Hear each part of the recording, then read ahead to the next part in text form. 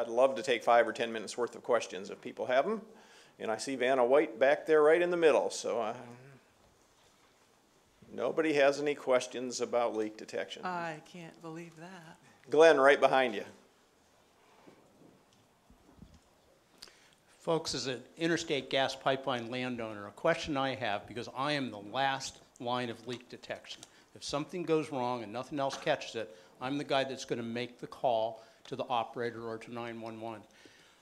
Tell me a little bit about how prepared we are to take that call.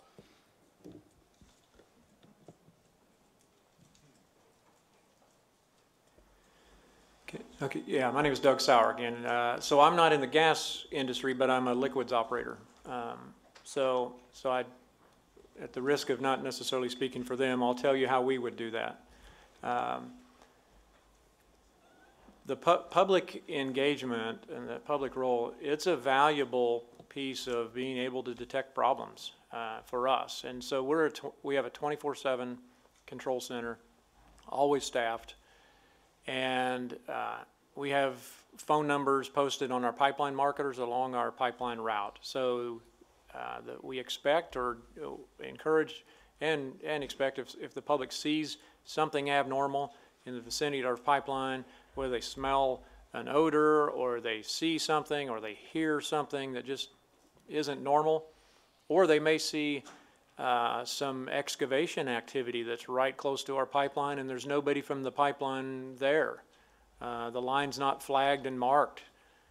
That's a risk, right? Perhaps that person's acting outside of the law and didn't notify 811 so that the pipeline or any of the utilities could be located. We definitely need the public to help us detect those kinds of problems. And so simply call the phone number. Somebody will always answer that. It's typically the controller on duty, and once they know your location, they can identify which pipeline of ours is the closest one to where you're located, and then we can manage that. And we would want to get your contact information and stay in dialogue so that we can follow it all the way through to make sure that we don't have a problem with our pipeline system. All right, I've got a microphone and I'm asking the next question, sorry. A quick question, hopefully easy question for Mark. As you're doing your research up at CFER, are you sharing the results with the vendors that are right now so they can improve their technology, and or is there an expectation that at some point these studies will be made public? So the vendors are finding out how they're doing so that they can use that information to make sure that we're reporting consistently with what they think they're reporting and to help them improve. I think the long-term plan is that this information that is now confidential will make its way into the public domain, but it's just a matter of time. I mean, these tests are expensive, the programs are expensive. What our industry partners are looking to do is expand the scope, bring other participants in to fund further research, and then at some point in time, yes, I think the expectation is that this information will see the light of day beyond the funders. Great. Okay, thank you. Do you think that as part of Vision 2021 for FUMSA, that you guys will start to dictate some leak detection standards in terms of minimum performance, technology, and response? Yeah, I would say the only closest start we have is with that rupture detection rule, where at least we'll start what the definition of a rupture is. I think anything else goes to kind of what Alan said, that whole balance of performance versus prescription. It gets very challenging when you start putting requirements. For instance, if you push sensitivity way too low or way too high, one or the other, you start having more missed calls, things like that, unintended consequences, so you have to be careful of that. But, you know, who knows, maybe that's where we need to go. I think some of the more pie in the sky type stuff would be interesting.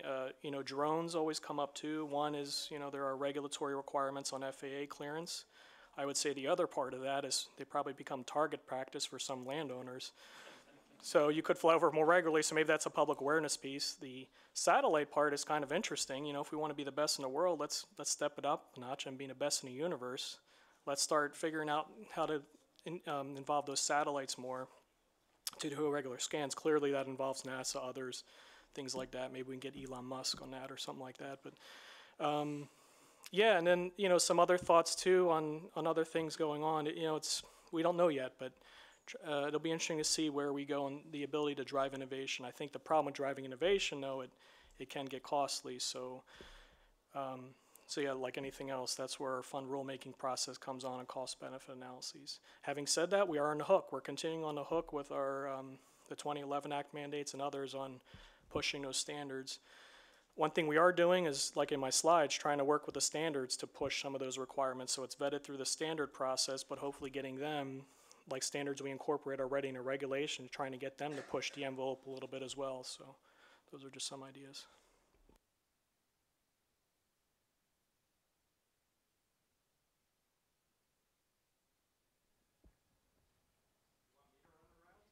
Well, I'm just trying to figure out where to go. I had a question sort of analogous to what Carl asked of David Shaw on looking at these analyses with the detectors in terms of driving that detection limit down, because you can't have somebody like Max Cuba regulating stuff before it can be detected at that level reliably. On the other hand, if you don't have Max saying you got to do it now, then it's harder to get that funding or get the driving force. And how do you see that going forward? What are the key levers to making it better?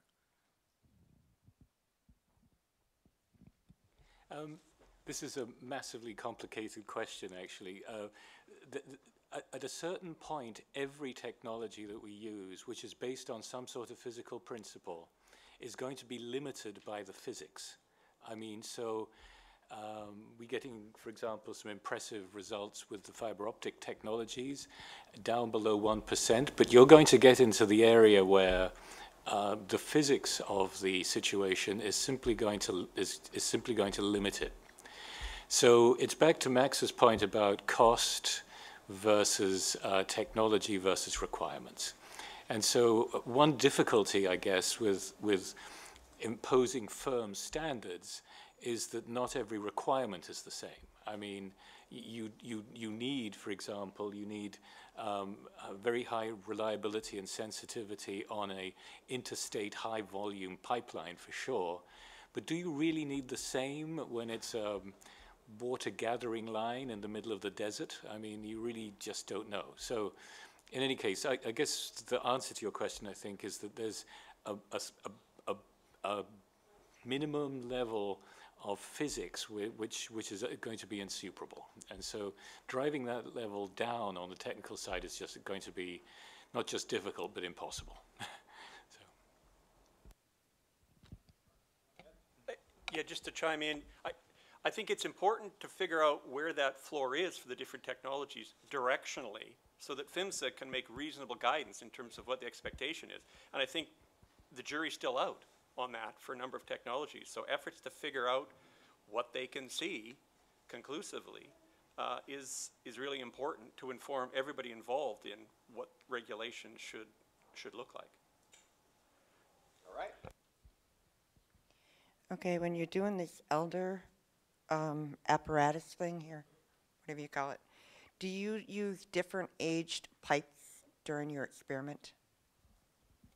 Right, so the testing assumes, regardless of the age of the pipeline, that leaks could be possible. So we are simply staging controlled releases. We are not making any judgments on whether those leaks are more likely in new pipes versus old pipes. That's not what the focus is. The focus is to determine if a leak happens in any pipeline, how likely is it to be detected? The whole issue of how likely is a leak to occur is certainly important, but that's sort of the likelihood side of the equation. We're kind of looking at it from the consequence side, which is if it happens, how quickly will it be detected? How quickly will it be dealt with? And that is all about managing the amount of environmental impact that happens if it comes out. But the point you're raising or implying, which is how likely is it, is a separate issue and really important. And arguably that's been the focus of industry till this point. Keep it in the pipe. We'll do everything we can through integrity management and design to try and make it not come out. But if it does, then how bad will it be? And so these are technologies meant to make it less bad by making less come out, by detecting it sooner. At least that's the driver behind these initiatives to improve leak detection technology.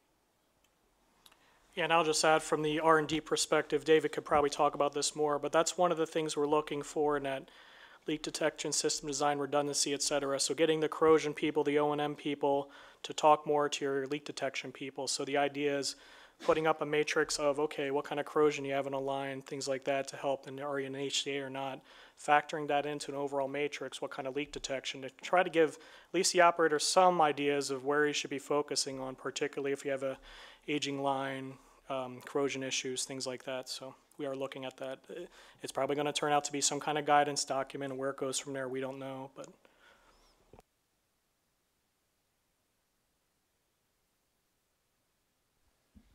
Hi, Mr. Shaw.